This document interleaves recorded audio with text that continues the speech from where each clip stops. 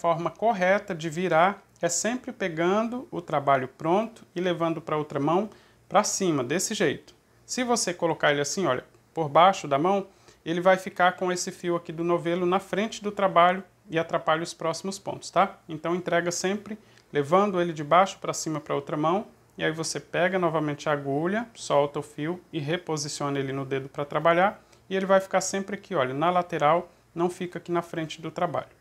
Para fazer o primeiro ponto alto da próxima carreira, veja que em cima dos pontos altos nós temos esses dois fiozinhos. E eu vou aqui no último ponto, ou seja, no mesmo ponto que sai essa laçada, vou segurar a laçada, vou introduzir a agulha pegando somente uma das laçadinhas aqui do ponto alto. Vou buscar o fio que vem do novelo, passo somente nessa primeira laçadinha e formo duas laçadas na agulha. Veja como fica a lateral.